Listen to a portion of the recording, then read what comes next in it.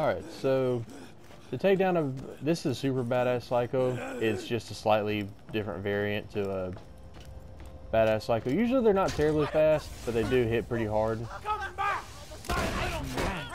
You know, if they're appropriately leveled. The trick with them is if there's one, there's usually two.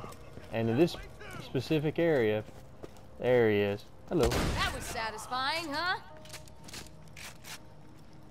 So my advice to you, buddy, is to make sure you've been doing like the side quests, the extra missions, stuff like that, because in this area, usually with the first time playthrough, level 10 is pretty appropriate. It might be a little bit overkill.